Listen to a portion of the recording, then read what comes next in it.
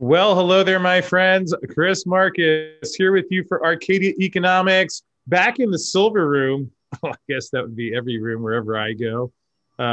Joined by my good friend Jim Forsyth of the Citizens for Sound Money. And Jim, I think I know you have some announcements to make on that, which we will get to today. But if I may start this episode off by just bragging for a moment, it's over on the other side of the room.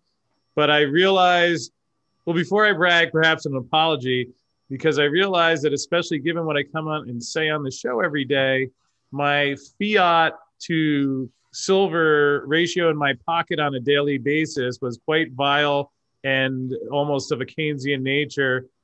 I think actually when I saw you in Washington, I was strapped up pretty good. In fact, I have one of my, as I duke it out in the bowels of socialism in Austin, Texas, I have a silver bullet in my pocket. I haven't needed to take the 10-ouncer out yet. Hopefully that won't be necessary. But with that said, it's great to have you here, talk some sound money, some silver, and all the action of our day. And how are you, sir? Good. Yeah, when we got together, you gave me an Australian coin and another coin. And my wife saw the Australian coin. She goes, "That's mine." You can say that's mine, mate. Yeah, because she visited Australia for like 6 months as a kid, so she snagged that one. Well, understandable. Women do love silver. No surprises there. And actually, it's interesting. We do have a lot of viewers I hear from in Australia. And it seems as if in terms of the silver community, I would say my impression seems like a lot of US and Canada, Australia, some British people, and it seems like the Europeans get taxed out. But just interesting that I think a lot of the silver demand is driven from America. So it's folks like you, Jim, which makes it a pleasure to have you here today and dig into the silver market, which we will do. And I have a few questions that I'm excited to go over with you, but what do you say first we do our monthly magic trick? And not sure if any CFTC commissioners yet watched the show, but, just to build the audience, you never know, a word might get out there. We look into the options expiration, which is one of the silver bullion bank's favorite time to rig the markets. You're familiar with this school of thought, Jim? Oh, yeah. Chris Rutherglen on Twitter does a great job following this and posting the max pain price and the historical, how close they come to it each time. Who is that? Chris Rutherglen on Twitter. Chris Rutherglen. Well, you'll have to send me that. I'd love to see what. Yeah, no, it's great. He's seeing on this one, because I was looking at Friday's price. I had a couple other things going on, and I saw on no news or supply and demand changes that I was aware of, silver went from 27.60, and then the industry shifted the value of a commodity up 40 cents over the first couple of hours. And then maybe there was a big supply overload somewhere that I didn't see that shot it down. So that was over $28, and here it gets under 28.20. So the first Jim, I mean, from a different perspective than mine, does this seem odd that,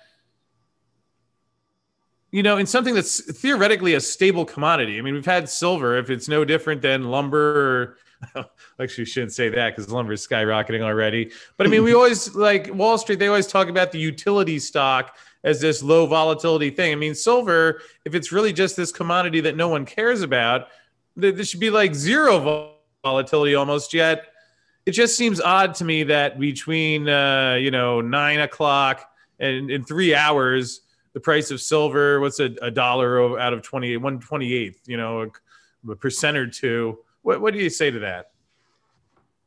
Yeah, I mean, it's the kind of fractional nature of it. All the trading bots that are active, the large number of contracts that change hands relative to the amount of physical. But yeah, this is why the futures market was created. There's a State Department memo that says, if we create a futures market, it'll create volatility and discourage people from hoarding gold and silver. This was after we went off the gold standard. So yeah, it's doing as intended, and trying to scale people away. The good news is like people seem to be a lot smarter about it now. You look at PSLV's just been continuously adding. There's been some times where the volatility, we'll get to that. yeah, sometimes where the volatility move down slows down the ads, or maybe it stops for a couple of days, but it's been nice tamped down a little bit. Yeah, tamp it down a little bit. You never know. I've heard sometimes. It still shocks me how when the price goes up, people are buying. When the price goes down, they stop buying. That's not what you're supposed to do. You're supposed to buy it when it's going, when it's lower. Jim, what would you say if I told you I've even heard something as wild as a regulatory commissioner talking about controlling the price and volatility? I don't know if it was him or the market structure. Hard to know on these things, which is why the transparency of the agency is so important. And speaking of which, we won't get sidetracked today, but I did find new footage. Ross has been, doesn't like me apparently, go figure, but he has been out giving interviews. I mean, we'll come back to that. But anyway, what I was wondering when I saw this on Friday, because I thought, gee, that's an unusual move. Now, I will be clear, Jim, in all transparency, I'm not a lawyer like any of the commissioners at the CFTC. I only have experience trading equity options on the American and New York Stock Exchange, where we had to buy or sell and turn a profit, or else you'd stop doing it. So my credentials may not be quite on par. Although, given that option trading is a science of really your pricing volatility, I did study that for a while, and I thought the shop I worked for was good.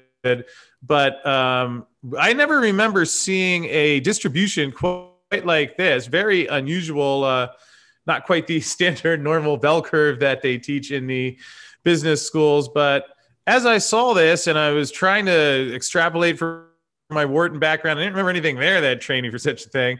Yet, fortunately, from watching other conspiracy theory silver shows, I was able to remember, oh, yes, options expiration is coming up tomorrow, right, which actually would explain why when the price was $28, that on really no news, that would fall 80 cents just like that. Because, Jim, here's a little trick that is fun you can do this with show your kids too. Make sure they're not using it as licensed trading advice, because I'm just a dude with a dog and a YouTube channel. So clearly that would be silly. But if you just wanted to have some fun with the kids, here you see this 2,700 here, which represents the $27 strike. So you see over here is the open interest, and what typically happens just about every month. I think I'm like 3 for my last 3 on this one. So we'll see if we can keep the hot streak going. I'm not as good as JP Morgan because, I don't commit felonies, but I can read their footprints to an increasingly more accurate degree as time goes by. And you see here, the 27 strike, there's 609 contracts. Here at the right. 27 half, there's 400. Then at the 28 strike, there's 936. And you also have, you can see the whole board here. Typically, now this is a generalization in my experience and the experience. I know Dave Franzler, I actually learned it from that old bear on this one. So hats off to Investment Research Dynamics. Typically, when you see these numbers, that's usually just the banks writing options. In fact, in my misguided youth, I was kind of intimidated whenever I heard these like banks and quantitative mathematical derivatives. But essentially, they're just writing insurance policies endlessly and hoping the house never catches on fire, even though they're doing the equivalent of doubling down while the house has already burnt to the ground, and just hoping they can change the rules so they never get pinned with a loss. Tactic that actually was popularized by the Nazis in their gold trading during World War II, amongst other areas and regions of the world. But anyway, to make a long story short, if the price goes over $28 at expiration, they start paying out big time. Right. Here, the 2750s, if it goes over that, they start paying out on this 403 lot. So essentially, when you look at this, if you could hammer the price to any point you wanted, and you could actually vote on the regulatory structure even after you got caught manipulating the price. Essentially, from the call side, you'd want to, like, if you get it 27 or below, then they just collect all of the premium on all of those and screw their customers in similar fashion to what their traders described in the confessions to the CFTC and Department of Justice over the last couple of years, which would hold more weight if they weren't continuing to do it again month after month. But how about I stop there and you let me know if that's clear, if you have any questions. Yeah. So if you take this with the put side, it creates this curve, and the banks want the price to finish at the bottom of that curve because it minimizes the payouts and they get to collect all those premiums. And Chris Glenn would post this, like a month in advance on what the current structure looked like. It would evolve over time. But I swear you could take an option butterfly and like throw it out at where that price was going to be.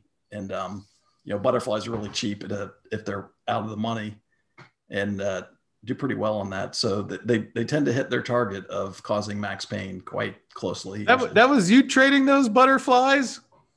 Not on the futures market, on just like GLD, SLV. Yeah. It was one of those trades from our training. Essentially, we took the role of a poker player where it was try and watch out for the guy who's about to pick you off. And when the tourists come, just welcome them with open arms.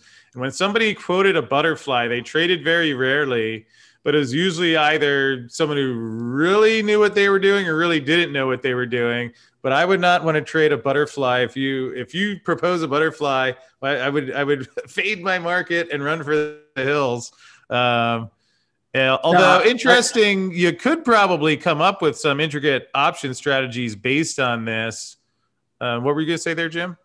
Oh, I wouldn't advise anybody do it, but it was just kind of a fun thing to do because Chris Glenn would say, okay, this is where max pain price is. And, good deal away from where the current price was. And, the date. So the butterfly is a way to take a bet that says, I think it's going to be at this price on this date.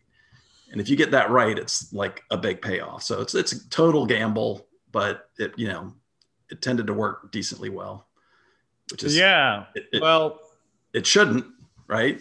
What are the option strategy saying? The odds are really low that it's going to be there, but then it would be there.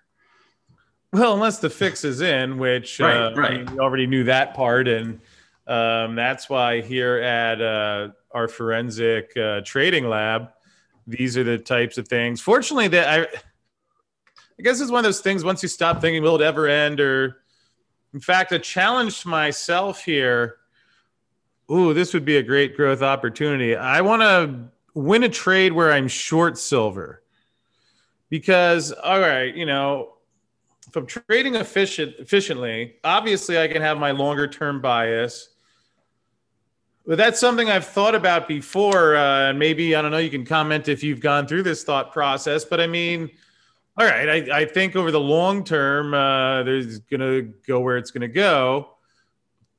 But at least to whatever degree, I'm trading in a shorter term sense, which I don't do a lot of. But can you, for a silver bug, can you step away from that bias? And if the data indicates, for example, if I had in my current account set up the ability to sell options, I could see shorting those, especially that 28 strike call. I could see shorting those, and that's not licensed trading advice for anyone out there, but you get what I'm saying, Jim? It's like, can a silver bug, can you be objective enough in your trading that if the data says, well, I think there's a reason to believe that if I put this bet on X number of times that it's going to go down in this situation. Have you ever thought about that at all? Oh, yeah, absolutely. First off, I'm incapable of just going short silver. I can't do it. I can't bring myself to do it ever. But what I can do and do is, if I think it's going to get smashed, options expirings come up, I'll stay long, say PSLV, and then get some puts to protect the downside. And if it gets smashed down, cash out the puts, buy some more PSLV. So I've thought a lot about how to, use the volatility to your advantage kind of thing. If they're going to make it volatile, let's use it to our advantage and use it to buy more silver. So I totally think that's a fair thing to do. But I'm always long.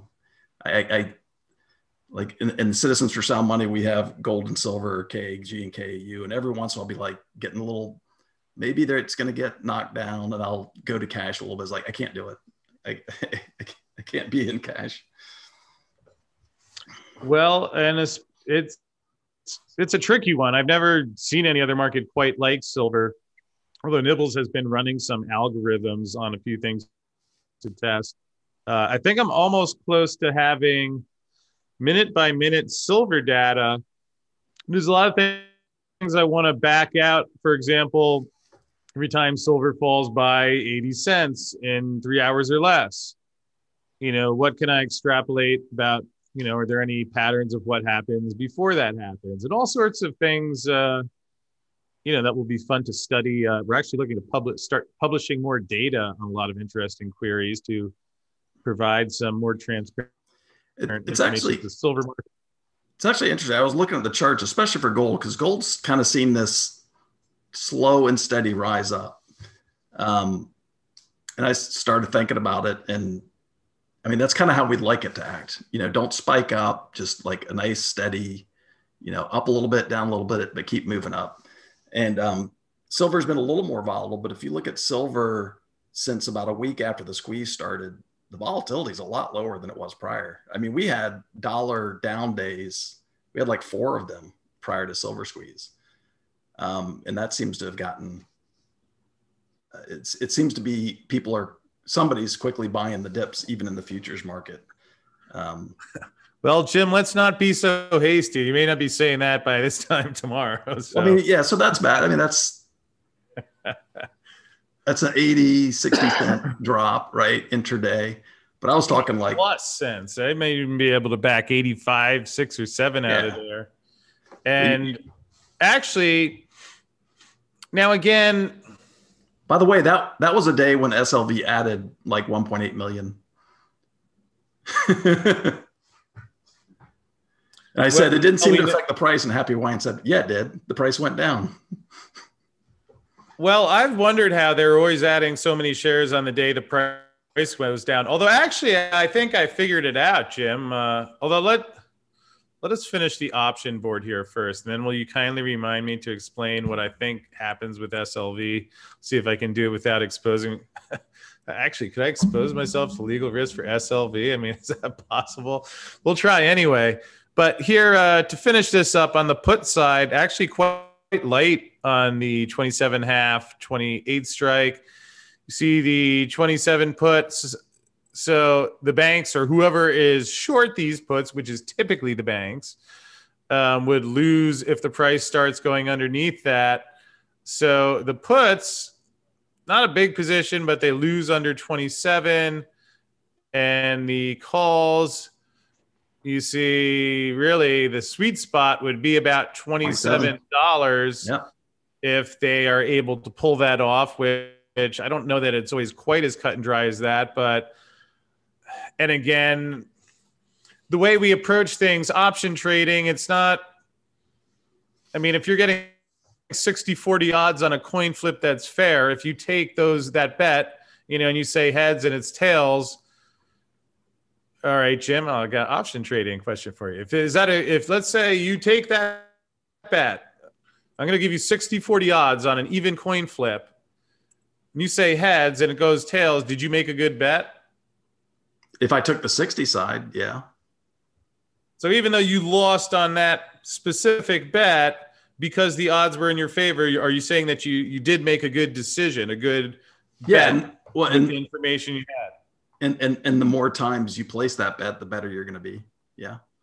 Right. Which is essentially what the blackjack wheel or the casino does. So, the way I approach any of these, I mean, it's not an exact science, but I don't know. In fact, Jim, I actually am working on getting an option set up. I want to start streaming market maker quotes again. See if now that I'm not the young buck and all I got is my curveball and a little trickery left if he's still got it. But either case, I wouldn't be surprised to see something like this at some time before the end of tomorrow. I'm not actually sure what time they mark the mark off the cutoff. I think it's like 1:30 Eastern. For the options expiration? I think so. It's not like end of day. It's sometime in the middle of the day. Okay. But so, I know that's for the gold one, I think, but silver, I think, is the same time. Yeah, so I would imagine we'll see how successful it is. But, I mean, you're already kind of in the sweet spot, but I would say highly in terms of if you wanted to bet whether the silver price was likely to go up or down in the next 24 hours, that would be a time where I would take the short side of that. Again, if people are talking about physical gold and silver, I would just sit there and watch with amusement. But for those traders out there, certainly, in my opinion, Jim, you can tell me if you agree or not, but on an even money bet, I would take the price going down between now and options expiration. How about you? I don't know. I think 27 to 28, because all those things at 28, there's pressure pushing it up, right?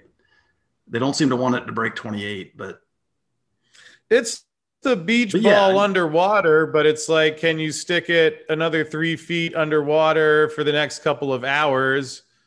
That's what I would imagine we will see attempted. And I would guess likely to, I'll say we're probably around 27. Okay, how about this, Jim? A friendly ounce of silver. I'll make a market and you can trade on it if you want, okay? So I say we'll call it 1:30 tomorrow. I'd say we're between 27.20 and 27.60.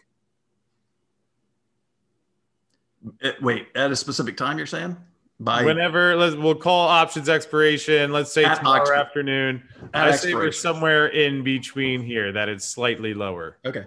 Yeah, I'll take that bet. I'm probably wrong, but so you're gonna say outside of that range? Yeah, like below 28, but above that range. All right, so we'll call 27.60 the cutoff line. I'm taking the under on 27.60. If it's above 27.60, you are the victor. Sound good? Yeah. Now, to be clear, it's like at options expiration. I totally can see it slam down and touching there. I think it'll be a beach ball though and pop back up. You pick the time. How about we make it? Just options expiration. We'll figure out what time that is. I'm pretty sure it's 1:30. Fine. We'll double check that and we will mark it to whatever time we come up with there. I think you are correct. You have 27.60 and over for the win, and the Silver Chris bearish on silver for the next 21 hours. It almost hurts to think it, but I think there's a good chance we see something like that. Although I pray that I'm wrong, because I think what's going to happen eventually is that, you keep stuffing it underwater. Someday it pops. And in terms of signs, we may be headed somewhere closer towards that.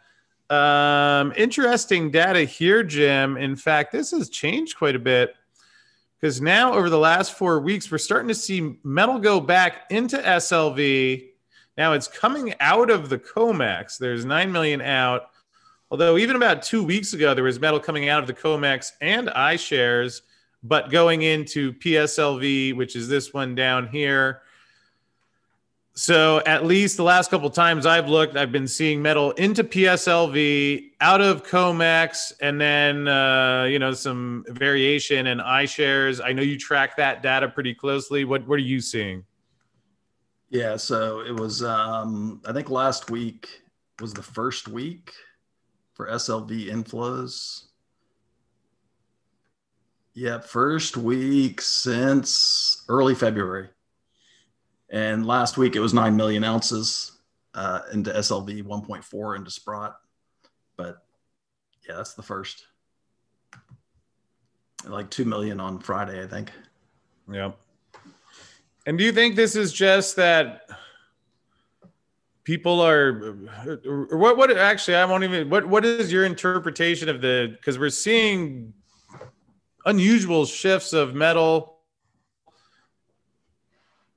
I mean, it's coming out of the COMEX. I'll pull up actually, it's been interesting looking at the COMEX warehouse, which has been declining ever since February 2nd, coincidentally enough. I mean, go figure that. Wow, goodness. It had been stuck at 360 for a while.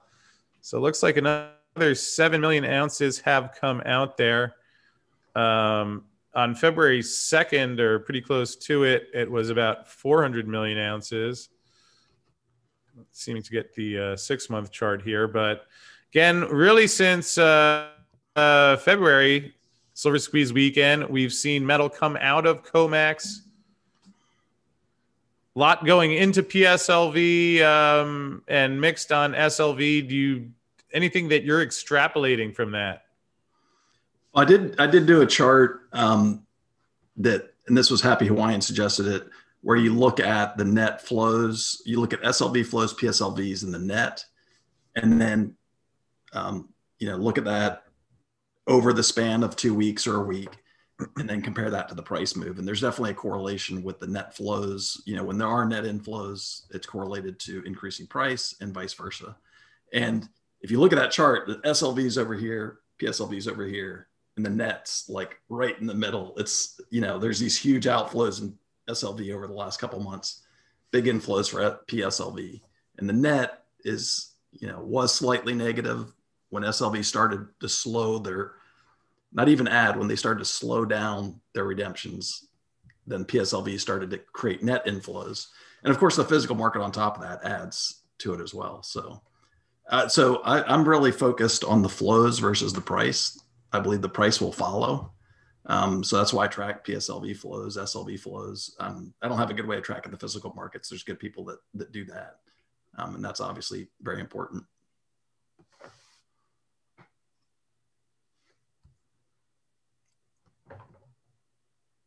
I think you're muted.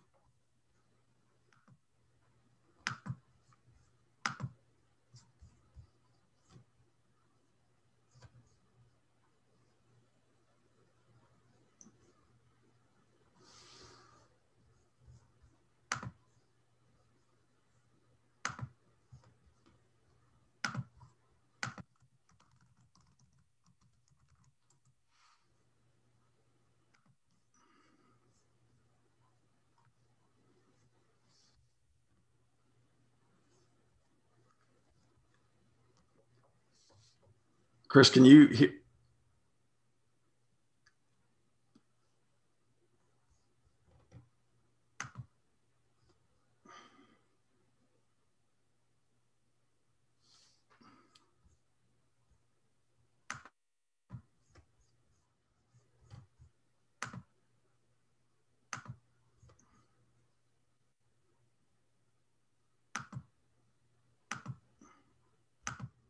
Chris, I can't hear you. Oh, I'm sorry. I had my mic muted. Nibbles was slurping in the background. I thought it was me. I'm like messing with my speakers here, trying to. No. That was me. My fault. So a quick recap. We've seen metal come out of here ever since Silver Squeeze weekend. The LBMA told us they were running out of metal.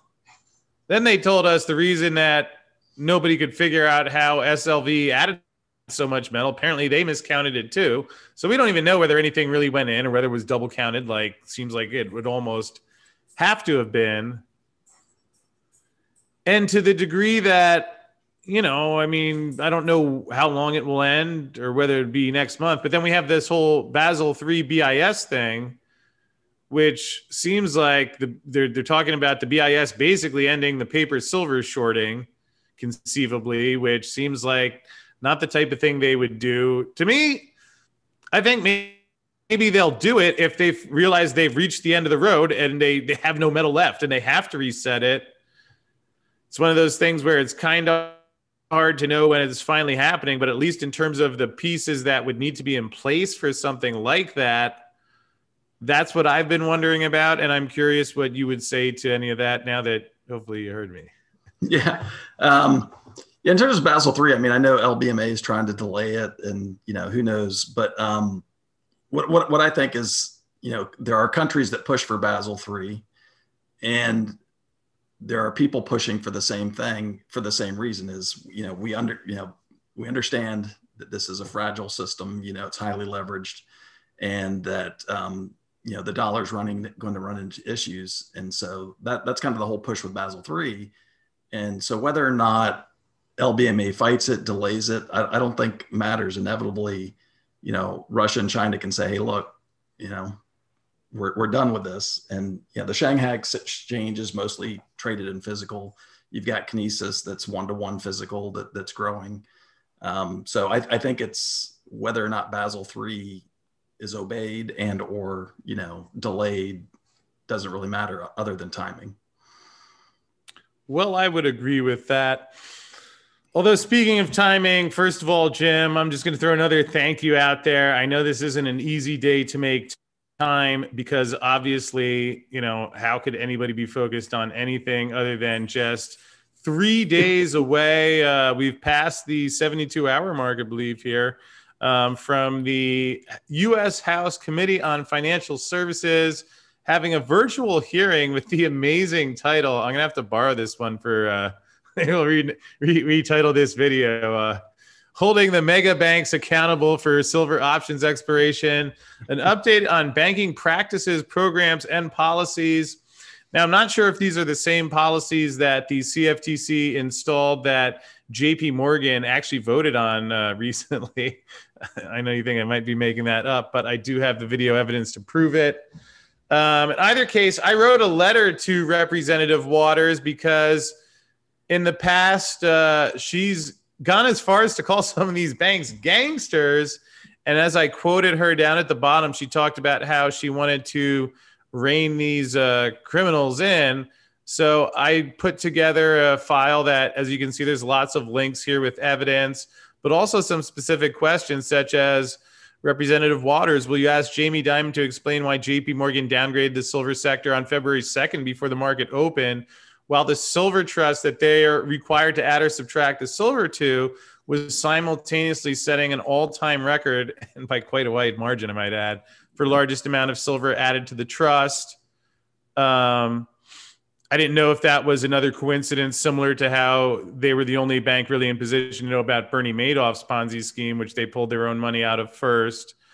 Of course, when you have the chance to talk with Jamie Dimon and David Solomon of the God's Work doer Goldman Sachs, I figured, well, we might as well get some clarity on the curious comments of Jeff Curry. And Jim, I know you've supported and done things with the great Dr. Paul before. And I guess I wonder, I don't know if some people have questioned whether Representative Waters, they said, Chris, this is too complex for her. Although to that, I would say she is chairing pictures on that U.S. House Committee on Financial Services. So I would think if she doesn't understand this, which was pretty clearly worded, but certainly she has access to the experts. Plus, I gave questions she could just ask directly to these executives. Is that a reasonable request? I've paid more taxes than I think is actually my fair share, given that they've funded the CFTC and people like you and I have to do their job for them while they remain incredibly non-transparency, despite their speeches about transparency. And I'm hoping maybe this document will end, but any thoughts on any of this? Well, first of all, it looks like a great letter. And yeah, if she doesn't understand, I think she'll love it. I think she'll love it. Yeah, she's got people help her. I mean, what you got to keep in mind about politicians is their main goal is to get reelected, right? And as long as people are kind of not saying anything and not being active, they can kind of do whatever they want. But when the tide starts turning and people get more and more vocal about these kinds of things, you'll start to see them act differently. Out of self-preservation. Along those lines, could I highlight this feature that I added in here? but because I realized what you were saying, and I figured as long as there's a, if I could somehow position this, Waters, I believe, Democrat is fine. We'll blame the great chance to blame it all on the Republicans. Plus, I trust you will find this matter to be in the direct interest of your constituents, as well as a lot of other frustrated voters who would eagerly support whoever finally puts an end to all the shenanigans. I mean, crime on Wall Street. She's made a campaign of, here's the video, we could check that, reining in the chronic lawbreakers. And of course, everybody supports that. So any thoughts on, is this the right way to approach things? I mean, I didn't do something like those fellas that walked in the Capitol building after the police removed the barricades on January 6th. But I figured rather than, I don't own any guns, but I'm getting my aim with my keyboard thumping is getting quite sharp, if I may say so. And any thoughts on that legislative process? Well, yeah, I mean, first off, the whole, people will tell you, oh, you can't fight that, you can't fight Congress. Don't bother to write them. They're not going to do anything. That's kind of a lie. I mean, when I was in the State House, the opposite party was really gung-ho against restricting homeschooling. Well, then we had 4,000 homeschoolers and their kids show up at the State House, and that bill was just immediately canceled and just like put in the shelf. And then all of a sudden everybody loves homeschoolers. So they want you to not write, they want you to not call, so they can do what they want to do. But the more people that write letters like this, and the more people you can get to write letters like this, the better. Because people are angry and upset, and the more they voice that, and especially that they want to support somebody who will fix it, change can happen. Yeah, well, I certainly agree, Jim, because it's interesting. A lot of people have suggested to me that Maxine Waters wouldn't read my letter, which I thought that was unusual. I mean, again, the woman's campaigned on cleaning up Wall Street fraud. I'm sure that, nobody in the House Financial Services or Senate Banking Committee would be involved in profiting off of any of this, obviously. So I thought this was a bipartisan issue that we could all support. And along those lines, I did make this file available, and I apologize. Because you can download all of these. Here's my letter to Rostin Benham asking for clarity for some of the non-bank participants who didn't get the memo, the TPS report about tamping down these things, as well as the 2 files of evidence they've been sitting on. Now, I did have it written out with all of the phone numbers and contact information, so you could contact Maxine directly, because I'm sure she would want to know about this, because obviously if the House or the Senate knew this information was out there and didn't act and suppress this, I would think that would make them liable. So fortunately, if you go to Maxine Waters, she has 2 offices that you can contact. And I'm going to get that information on here because, like you said, Jim, I'm going to send it, but I'm sure there's a lot of people that don't want to be used as the pincushion for the JP Morgan voodoo doll in the silver market, and would also like to make their voice known. And that way they can just come here, download this. I will get those numbers up. And perhaps while we wait for Congress to act, which I'm sure will be any moment now, especially now that they have the evidence written in clear language. Because remember how Jeff Curry said the inflows into the SLV trust were insignificant? The only problem is that was flat out untrue. You can see the only thing that was insignificant was pretty much any other data flow in history compared to the ones that he called insignificant, which seems like a material statement, at least from what I remember studying in my ethics classes at Wharton. But, it could be a little foggy. I wasn't paying attention anyway. Anyway, Jim, now that citizens are armed with some of this knowledge and that there's a letter out there, they don't have to write it down, but they could just go to Congresswoman Waters or, the Senate Bank Committee. Mitch McConnell, is he still around there? Is he still in the game? I think so, yeah. Mitch. Well, I mean, I'm sure Mitch would support that. Paul Ryan, is that the guy's name? someone I would think would be interested in that information, or we could just send it to the Citizens for Sound Money League. Then I wouldn't have to really dumb it down to a first grade level when I write it. But Jim, for people who are looking for actual real men and women, not the other kind that runs and then betrays their oath, could you tell folks what Citizens for Sound Money is all about and what's going on there? Sure. Yeah. Citizen Sound Money is a nonprofit. We're applying 501c4 status, and our goal is to encourage the use of sound money and to protect people's right to do so. And when I say encourage, you notice I say encourage people to use sound money. I'm not saying encourage the government to back the dollar with sound money. I'm saying encourage people to use sound money because there's ways you can do that today already. And Kinesis, as you see, is a way that I'm using, and we're encouraging people to try it out.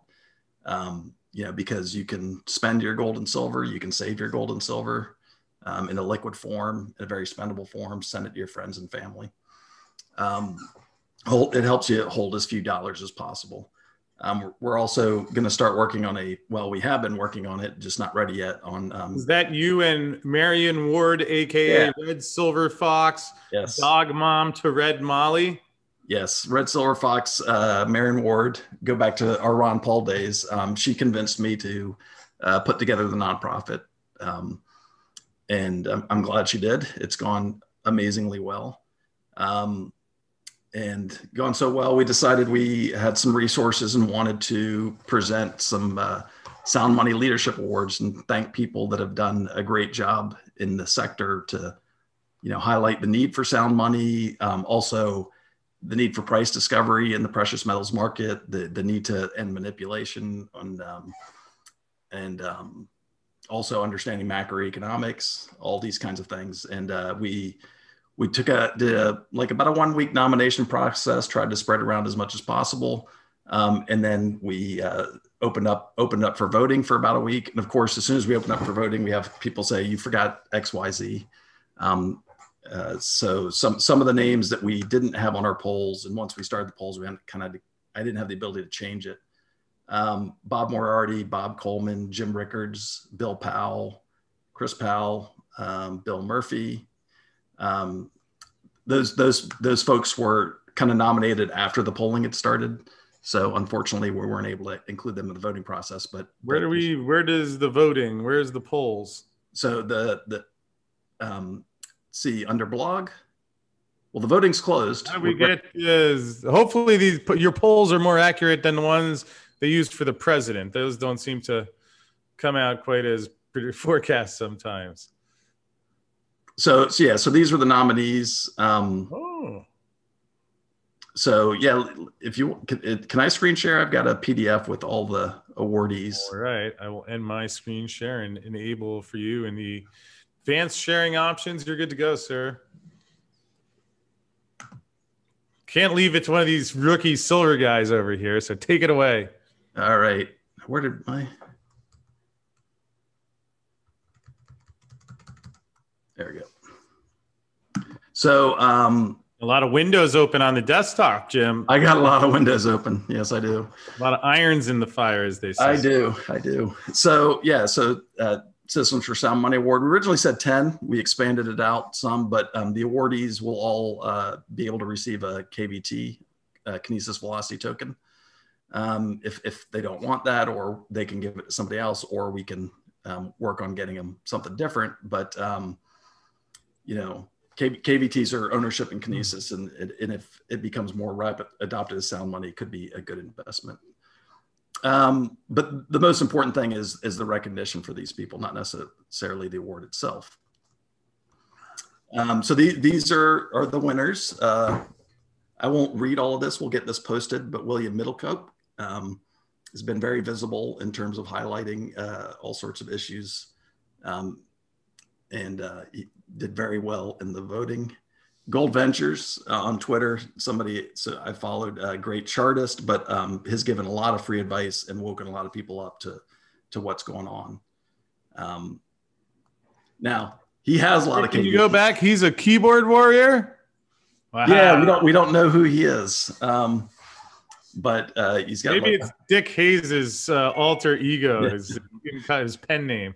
There's all sorts of theories, but what's funny is, he endorsed Kinesis a while back, and he has plenty of KVT, but he's going to get another free one. All righty. Mike Maloney. Yeah,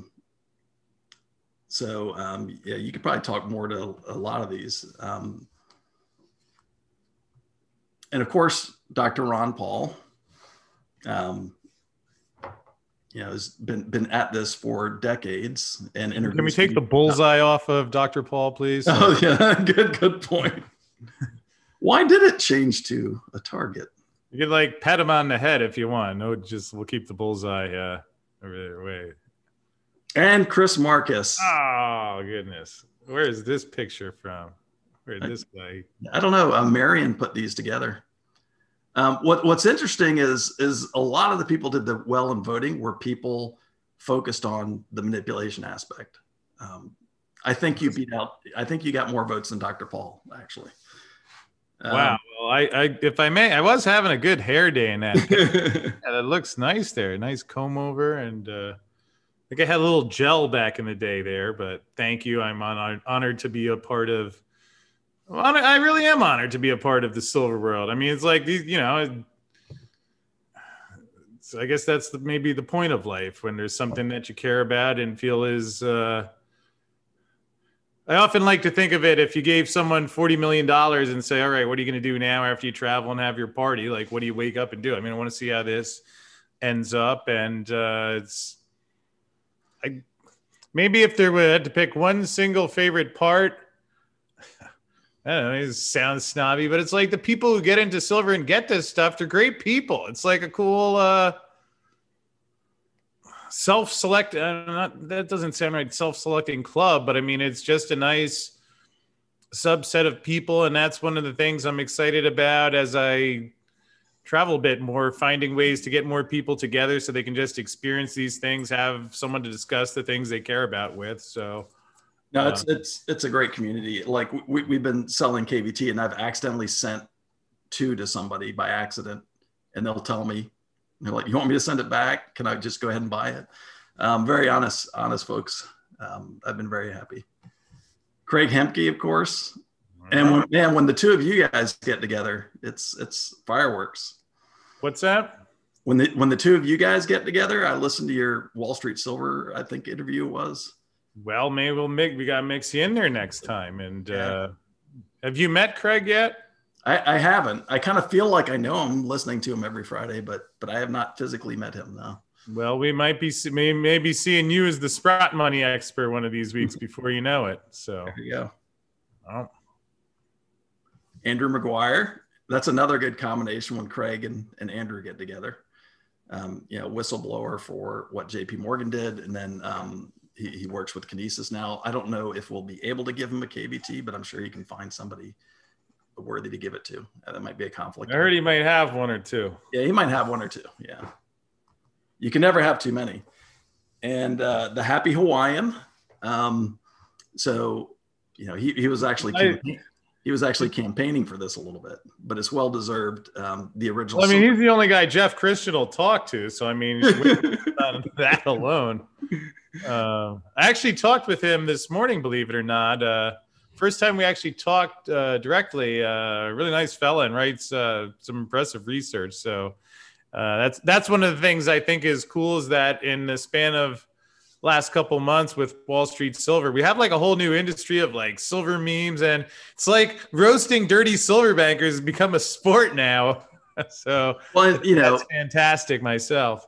Yeah, he kind of came out of nowhere and has rapidly established himself. So he sent an email, or maybe he called Sprott to say, hey, I'd like to talk to you about how to make PLSLV better.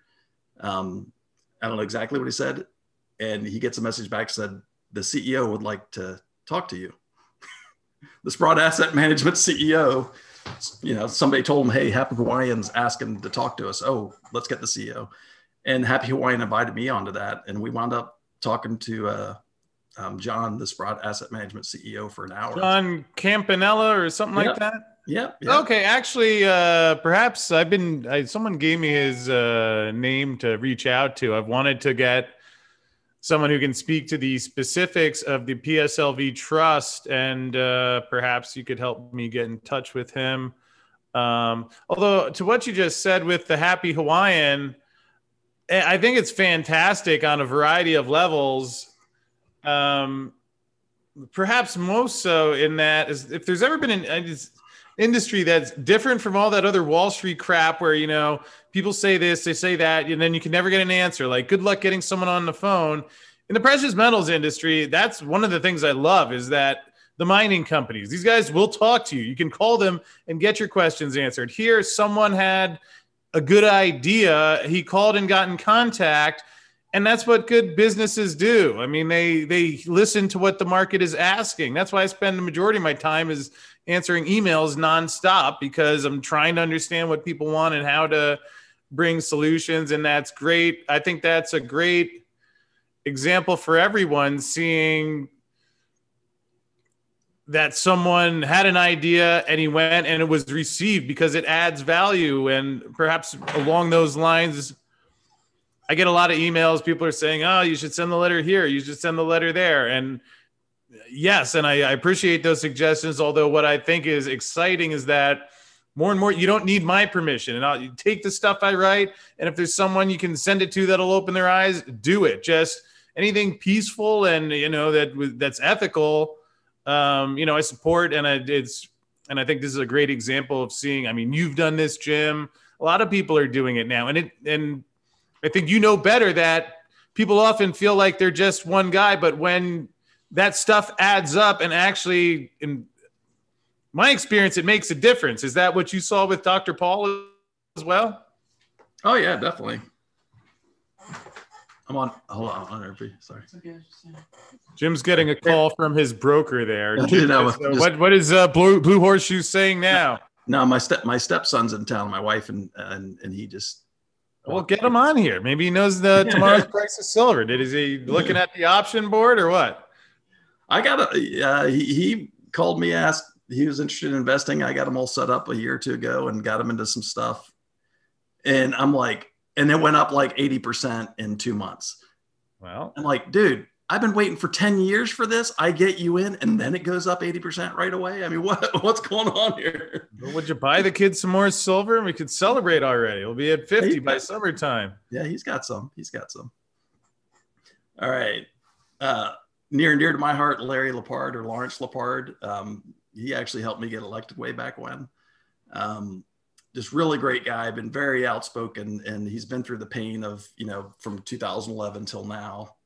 You know, he stayed 100% in like I did, but really strong ethical person, great performance on his fund. So happy to see him here. John Adams, and yeah, I think this is another one that is, you know, him being an outspoken critic. There was a lot of voting for people that have really called fraud to task. So John Adams. Tavi Costa, just a wealth of information and very outspoken about this sector. You know, he's not necessarily, that's not his prime focus, but he's really educated a lot of people. And then we wanted to give an award for a chartist. And it was funny, Patrick, and I followed him for a while. It was like the final day of nomination. We were releasing the nominees and photos and all that stuff. And he's like, hey, wait, what is this? And so he didn't even know about it. But he's done some great silver charts. He went through Gold Venture Portfolio and charted all of that. So we want to recognize his work. And then for macro, Luke Groman, I subscribe to. So he's honorable mention for macro, but Lynn Alden was the people's choice for macro here. Just did a really outstanding job of highlighting the macro issues that make you know, sound money important. And then for reporting, you know, other than yourself, you're a little bit of both. But for reporting, Danielle, obviously famous in this industry, been doing this for a long time, great interviews. And this is one where, you know, she's doing interviews as opposed to being an outspoken person, but, you know, the exposure she's given so many good people has been outstanding. Then Nate Fisher, he wrote this article on 4D chest with Eric Sprott that people on our board just really loved. And we wanted to recognize that article specifically, but then also a lot of the other work that he's done.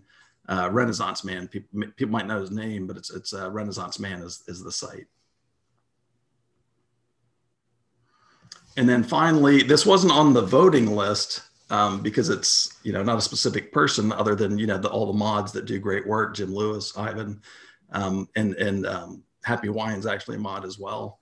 But Wall Street Silver's really made a big impact, and we wanted to thank them, not just the people that organize it, but the individual members themselves. So this is really an award for the 82,000 people that are involved in that have really inspired a lot of us people that have been doing this for a while, but finally have a lot of hope. So we wanted to provide an award to that organization. And that's it. Those are the awardees. I don't know, like 14, 15, I think. We went a little above what we initially intended. There were so many good people that we want to recognize, including yourself. Well, I appreciate that. I'm just happy to be a part of these things that are going on. And I think it's exciting that we have things like awards now where, geez, they have, weird cultists that celebrate Hollywood actors and have Oscars, Emmys, and all sorts of stuff. And I think it's great. Jim, they're actually, after Silverfest 1, I was thinking, is there a Silver Hall of Fame? And there is actually someone working on it. And although I'd kind of like to have something where I might get to do it my way. So I'm going to have the Arcadia Silver Hall of Fame, which could be a subset wing of another Hall of Fame. But again, everybody could have their Hall of Fame. And I just think it's great that it's like people care and it's becoming its own community. A lot of the stuff I've done, I've templated off of, the poker players. You had poker, and then all of a sudden it was on TV, and you bring out the personalities, the characters, and anyway, so it's exciting times. And Jim, I appreciate you joining me and being a good sound money advocate, especially because I was confused. I heard it wasn't safe for people to own gold after the Fed lit a credit bubble in the 20s that popped and then forced people to sell their gold, but then revalued the price, which was confusing to me, especially since our alleged greatest investor, Warren Buffett, said gold is a door stopper. So hopefully you will be able to make some sense out of all of these shenanigans with the Sound Money League. It seems like you're listening to people that aren't on government lists, aside from the great Dr. Paul, and I appreciate you doing that. And you have to keep us posted how it all comes together. Yeah, sounds good. Thanks for having me on and helping me do these announcements, and congrats to you. Well, thank you, Jim. I sure appreciate that. And we will look forward to checking in with you soon. And we'll check back around 1:30 Eastern tomorrow, see if silver is above or below 2760. Although I don't know whether I get a Jim ounce or give Jim an ounce. Either way will be fun. That is the blessing of silver. Something everybody, aside from your local JP Morgan bankers, can enjoy. And with that said, Jim, I'll look forward to checking in with you again soon, brother. All right. Thank you.